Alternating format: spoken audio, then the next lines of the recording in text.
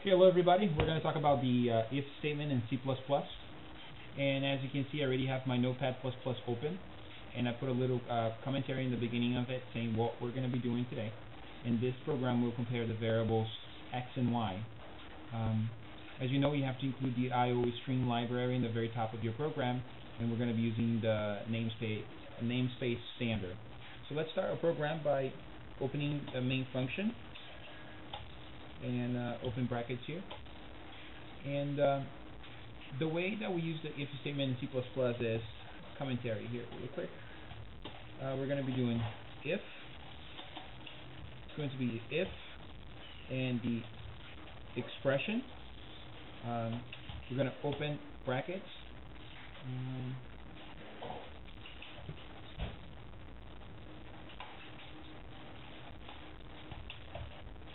We're going to be using the if and then the expression and open brackets, and then we're going to write our statement sequence right here. When we're done with the sequence, then we're going to close brackets. That's how it works. Okay, and so let's go ahead and declare two variables. The first one will be our integer x and y. So we're declaring two variables, and we're going to ask the user to input these numbers for us. So cout enter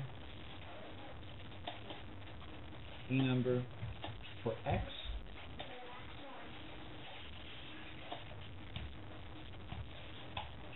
and we're going to capture that x. Then we're going to display another message.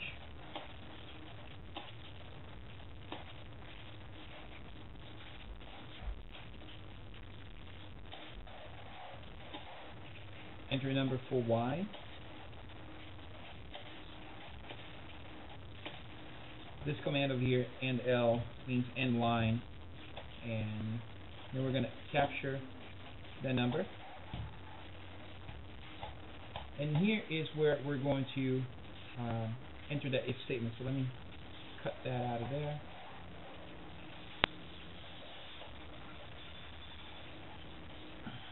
And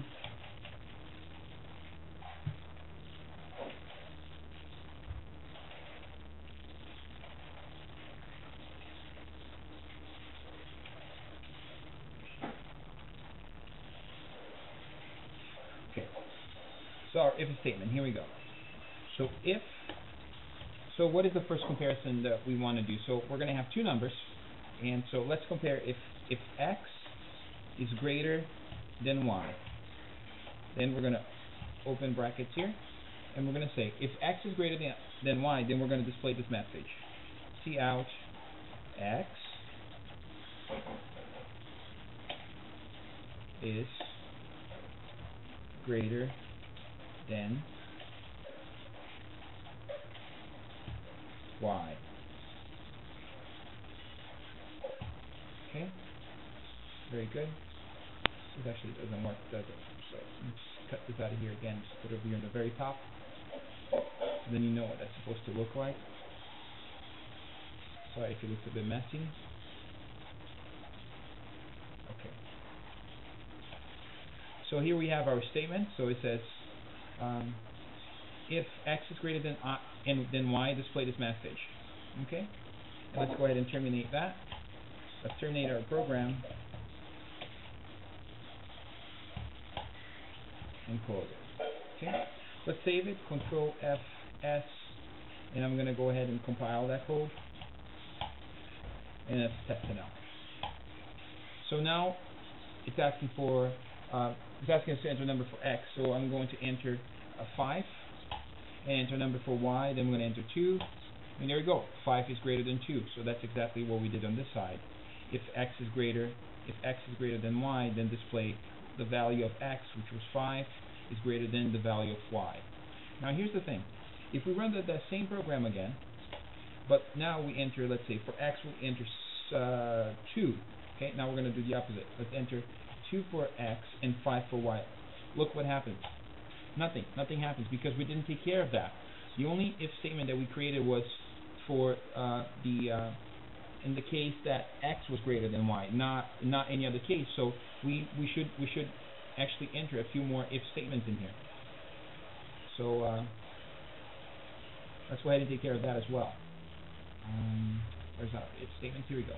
So then we have if is greater than y. Now let's do if y is greater. Let's do if x is lesser than y. Then I'm going to copy this line up here, so I don't have to type it all over again. Then we're going to say if x is less than y, then x is lesser than y. And let's close the param. Let's close the function there. So let's save it. fs. Let's compile the code again. Let's test that. In our previous example, we had 2 and 5, and we had no response to that. So let's try the same example again. So 2 for x and 5 for y, and now we have an answer. 2 is lesser than y. We need the space there. Okay. But there's one more problem here. So let's get the same one, and let's just say we have the same numbers. So 5 for x and 5 for y as well. Then again, we have nothing. Okay, and that's because we didn't take care of that as well. So let's go ahead and do the same thing again. Now what I'm going to do is copy this, so I don't have to type it all over again, waste your time and mine. And I'm going to change the condition here to comparison, which is equals twice. And if that's the case, then we're going to display x is equal to y. So let's save it, Control F S, recompile the code. Let's run that one more time. And let's try with the same example, 5 and 5. So for x, 5, and for y, 5. And then we have 5 is equal to 5. So that's kind of an interesting, way to put it. It's very simple. Now, let's try something else here. In this case, we have many possibilities. But let's just say if you only have 2 possibilities. So I'm going to erase all this. Okay. And so now,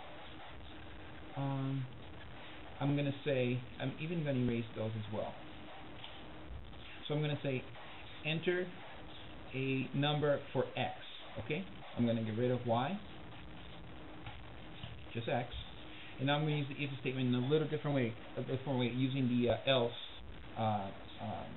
expression as well. So I'm going to say, if x is less than 10, open parentheses, then the display message will be cout. Then I'm going to say x, which whatever the variable is less than 10.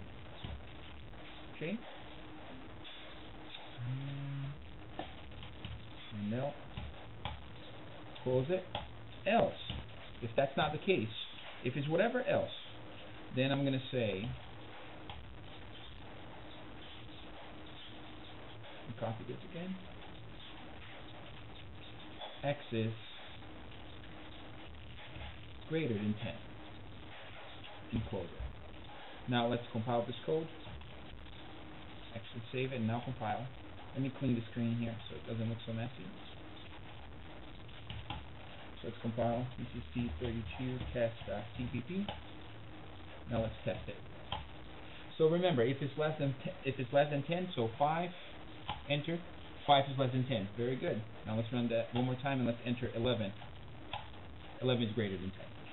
So that's kind of the idea behind the if statement. You can also use nested if statements. If let's just say if x is less than 10, then you can have other ifs under it, and so on. But that's all for now. I hope you enjoyed the video. Thank you.